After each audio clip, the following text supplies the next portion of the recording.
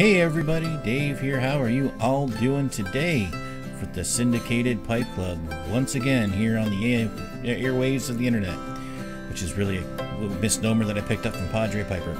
Anyway, as always, I have Greg with me on one of these sides. Maybe he's even down here. I don't know. How are you doing tonight, Greg? Doing good. Speaking to you through the radio waves between our recording equipment. That much is certain. It is a type of radio wave. The more you know. So how's your week been, Greg? It's been a week since we talked last. It has been a week. I had a COVID scare for a moment there, but thankfully my test came back negative. Excellent. So yes, that was good. Besides that, just enjoying fatherhood. Had a little bit of an upset boy this evening, but besides that, it's been pretty fun. Besides that, how about you? Oh, yeah, it's been an interesting little bit of time. As I mentioned last week in our last batch recording, we got surgery coming up for my wife's knee next week. Recording time is like just 6 days away from now, on the 20th. But tomorrow my wife has to go for her own COVID test because they require it before you to have a negative test before you can do any surgery. So that's going to be fun. I'm going to have a couple of weeks there, as if you've been listening, you know that it's just going to be me, the kids, and an invalid wife. So I'm not going to have time to do jack nothing. I don't even know if I'm going to have time to make Pipe Club meets. Let's see. Other than that, I had a neat little collectible come in that's in frame back there by my Death Star. Let's bring it up to the camera, show everybody.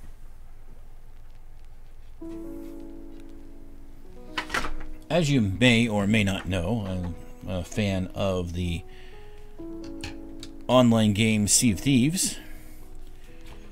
And I found, when I was browsing their Instagram, that they'd put out a nice little collectible. Limited edition. They made it for their anniversary. The game first released in 2018, so they put this out. There we go. Nice. It's, what it is, it says Athena's Fortune here. I think you can read it. The screen on the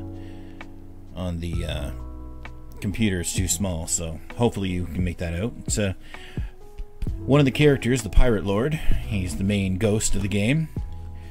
He had a ship called the Athena's Fortune, and that's the replica nameplate of it. I got number 68, I think. Yep, number 68 out of 2018. Pre-ordered that, so that was a fun little thing. So it's gonna be sitting back there in that spot there. No, I'll put it back later.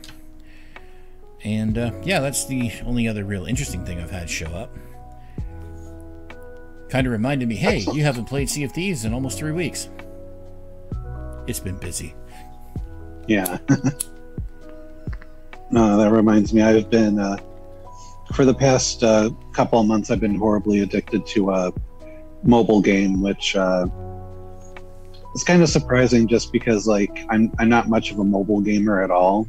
But the really nice function about this one is that you can play it manually, but it also has an autoplay button, and since it's like a RPG system, and most of the time your characters are just stronger anyway, I just can keep tapping that button and autoplay, and watch the numbers go up, and it's satisfying in that sense.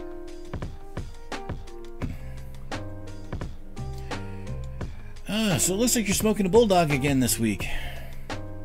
Yes, GBD, bent Bulldog here, and in it I am smoking some McBaron's Navy Flake, one of my favorite blends. Nice. Well, tonight I've got me the Savinelli. I forgotten the name. It's a Savinelli root briar billiard. It's a rustication pattern that they no longer have, because from my research it tells me the person or persons who used to know it didn't teach anybody, and they're now all dead. So if you can only find them in the estate market, it's a great little pipe. Yeah, it looks really nice. And in it, I'm smoking some Cherokee from the Country Squire.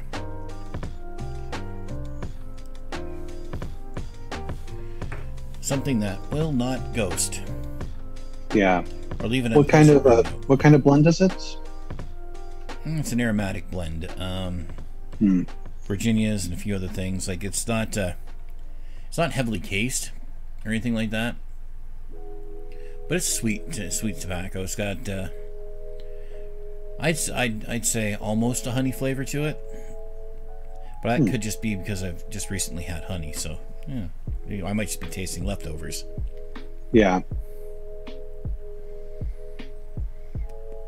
But always a fun time. Smoking from the Country Squire. I've got two other blends here. Pretty sure sometime this year I'll put in another order to John David and get some more Cherokee and a couple other of his blends up here from down there. Always good. So, Avatar. Yes. What did you think about this two-parter, the Winter Solstice parts 1 and 2?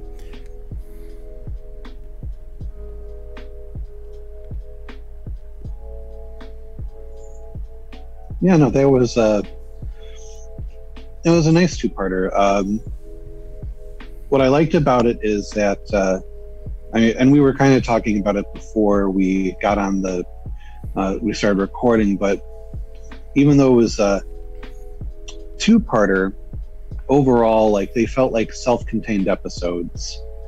The first episode dealt with more of like a local problem that Aang and the gang had to, help out with, kind of continuing the theme of some other episodes this season so far, where they travel to a village and they're in peril and need the Avatar. And with this one, it was a spirit that was taking people at night, and had a nice, creepy-looking, kind of remind me of like a Japanese yokai type of creature.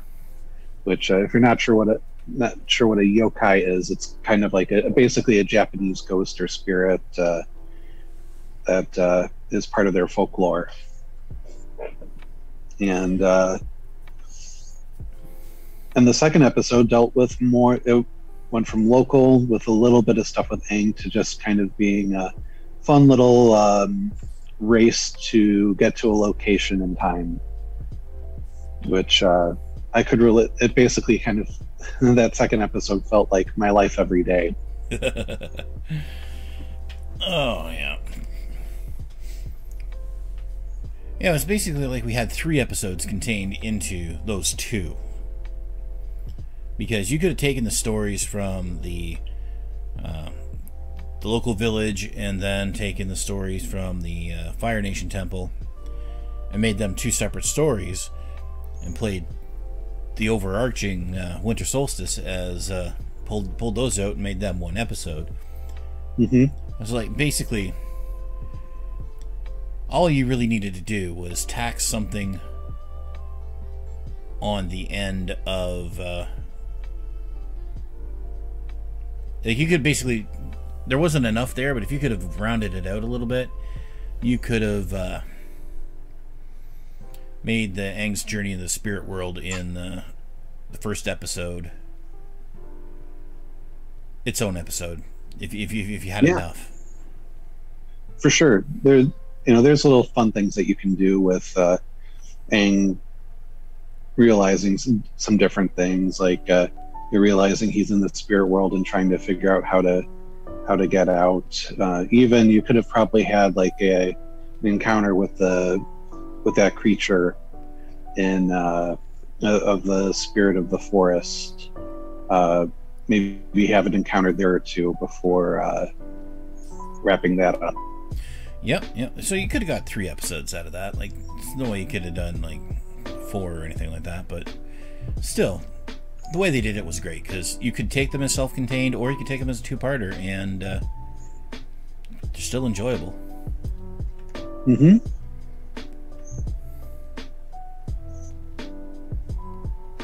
And really, they were both enjoyable. Like, I can't really think of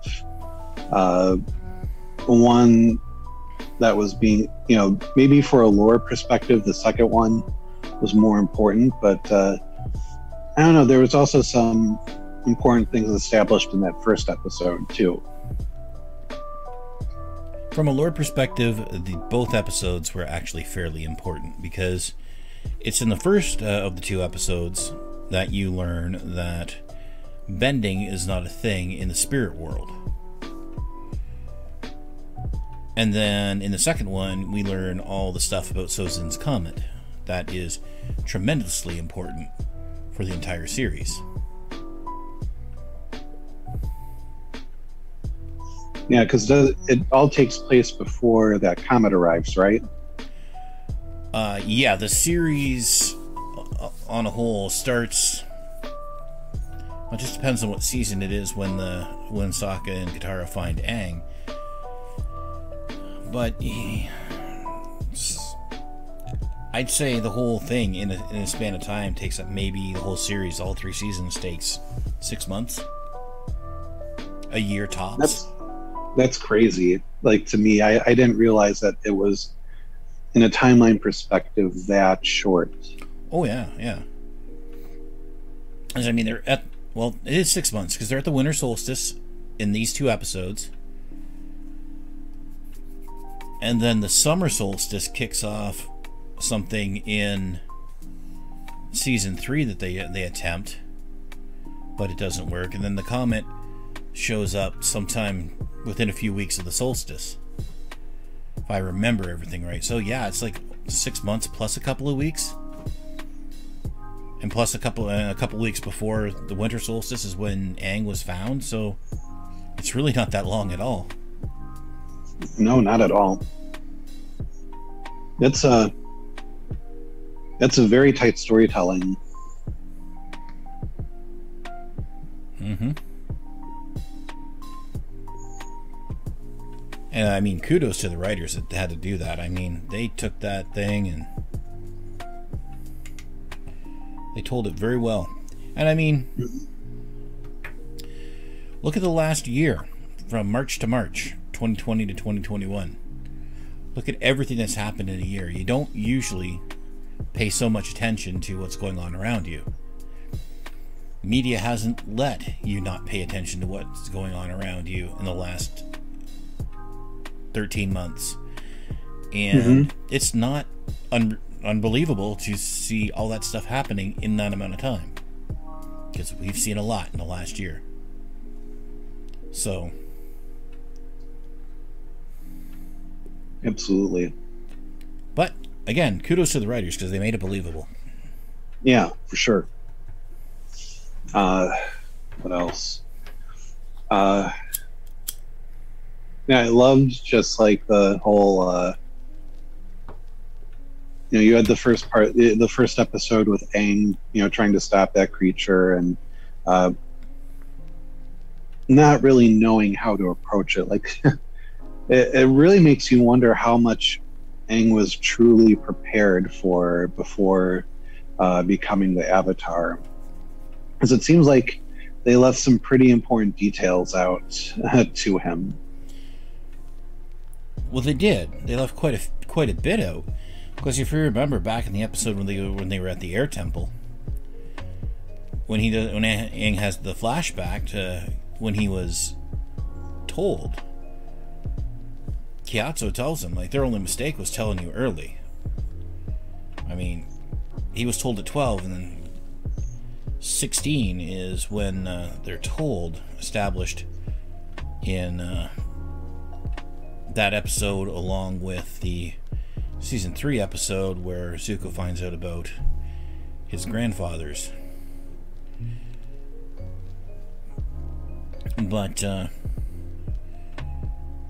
so yeah, like he just found out he was the Avatar, and they hadn't even really started trading him yet. All he knew is that he was the Avatar, and he ran off because he didn't want to be separated from Gyatso. Right.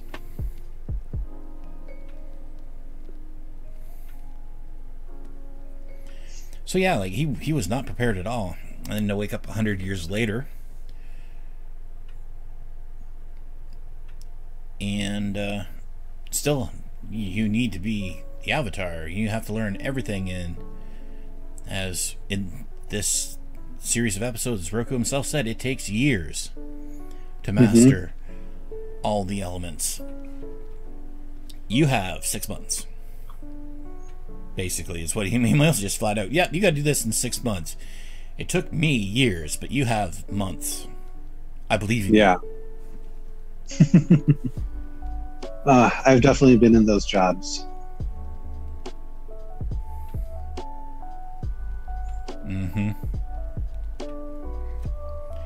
Yes, it only took us years to develop this, but now you have to reinvigorate it, and you have.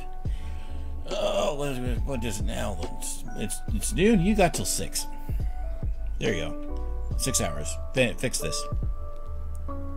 Well, we did have, we brought you on this position. We had someone that was going to train you, but he's gone now, so you're gonna have to figure it out on your own.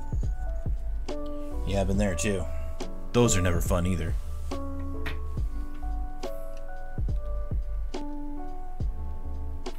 Yeah, that was my last job experience. Anyway, before I kind of look off in the distance sadly and think about that whole thing. And I don't have any sad music queued up, so no, right. Don't do that. That won't work.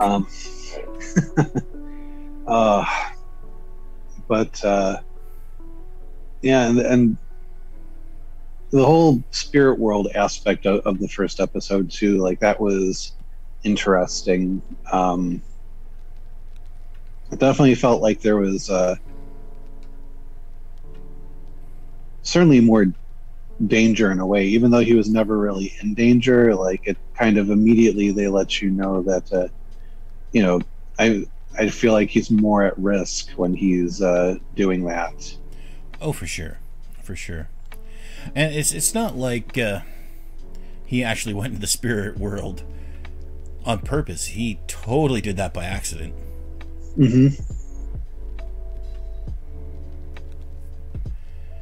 And again, it also will show how far Aang comes in such a short period of time, because by the end of the season, he's able to enter the spirit world on purpose.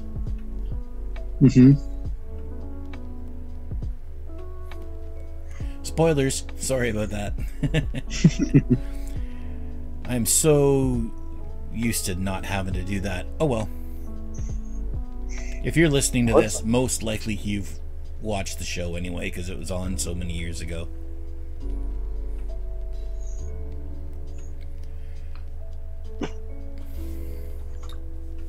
But I like that the whole, that each avatar kind of has an animal mount that they travel with. The last one, had a dragon. Aang has Appa. I imagine Korra has a friend as well. She does. It's some sort of... I'm not sure what the heck it is. It looks like a dog, but body of... I don't know. It's got the head of a dog, I can tell you that much. I'm not really big on Korra. I tried watching it a couple of times, and I could just not get into it. And it wasn't the fact that they made the Avatar a lesbian. It was none of that. It's just... I just couldn't do it. Yeah. Well, even that, like, they only did that in the very last episode. It's kind of like as a way to slip it in there.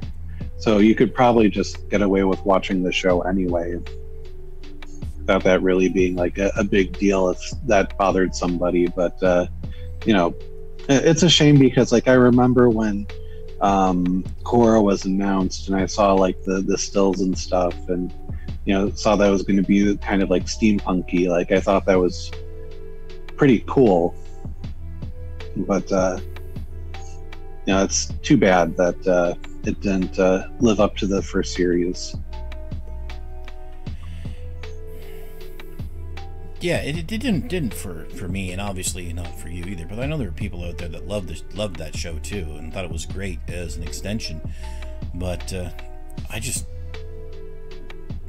couldn't. I've tried because I know there's some good lore in regards to how the world works in Korra. Mm-hmm. But yeah, I don't know. Maybe I'll give it another go. It's on Netflix too, so maybe I'll just, after this is over, give it a go, see if I can get into it. For sure. And I liked also that once they solved everything, that the spirit creature was actually like a panda of some sort. Yeah, that was, and it was a really cool design too. Like having the four arms and the small legs, and like once you saw what it really was, it was just like, oh, that makes sense. That makes sense, yeah.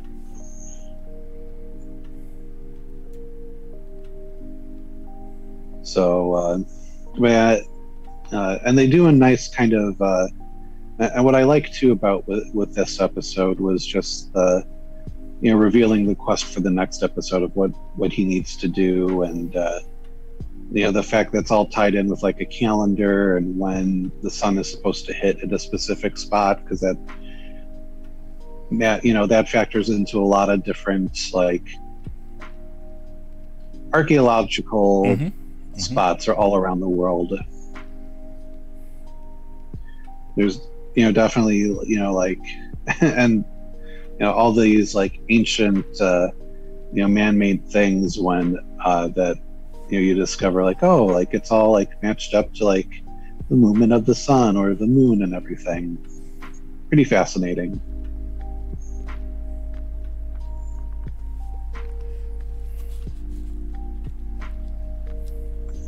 And then to top it all off, they don't fly off into the sunset at the end of this episode. They fly off into the moon rising. Yeah. Which was the end of the 2 parts. Mm-hmm. And what I liked too about the first episode was, we got to learn a little bit more about Uncle Iroh and the story of him and Zuko. Like, it's another one of those episodes where you get that sense that there's more going on with Zuko's story than just simply being, the antagonist for or the rival for the Avatar.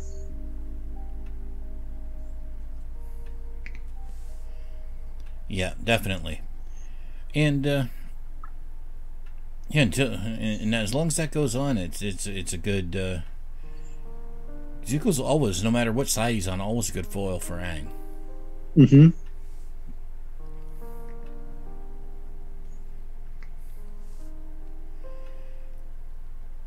But yeah, I think that pretty much covers this as far as I go. Do you got anything else that you wanted to bring into it?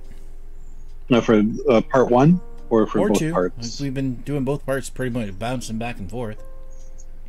I mean, I know I've mainly been talking about like the first part. The second part, I like the story about the sage that remained loyal to the Avatar. Yeah.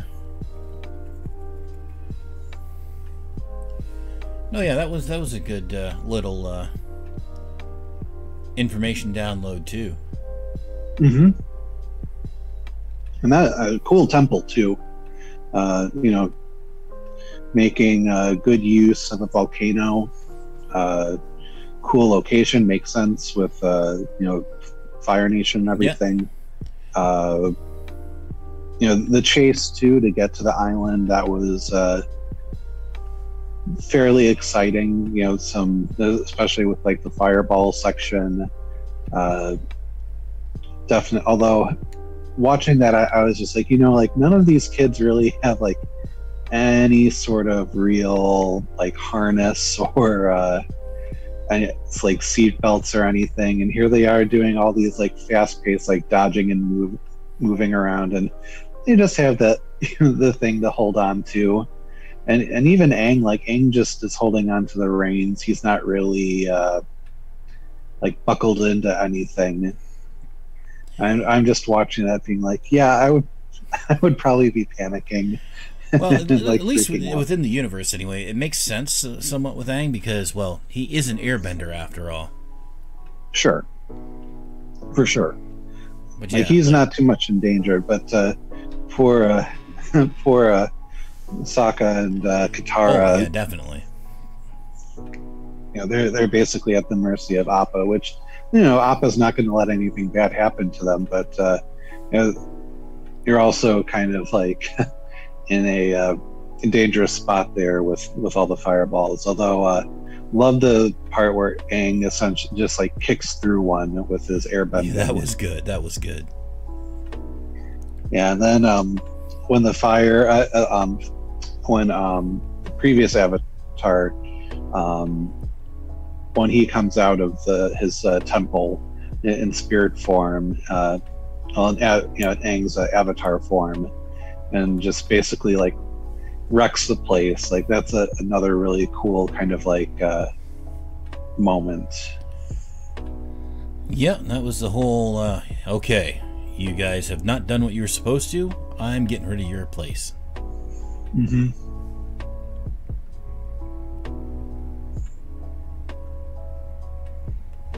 So that was a lot of fun as well. But yeah, overall, like I think these might be my two favorite episodes so far of the series. We have many more to go to. Oh yes, definitely. But like I really feel like it's picking up now too. I enjoyed the other episodes, but this one, like, it kind of felt like, this the lore drip came at just the right time to keep everything moving on. Yeah, and we're rapidly moving towards one of my all-time favorite episodes of the entire series, which is funny because I've noticed when I watch shows, like go back and watch shows like older ones, a lot of the things that I really liked happened in the first season of these shows. So, man, I didn't think that happened in season 1. No, I get what you mean. Like, The Flash. A lot of my favorite episodes come from season 1.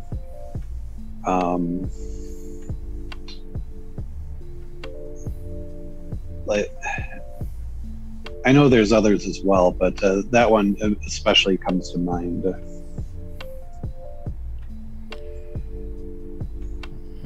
Okay, but anyway. I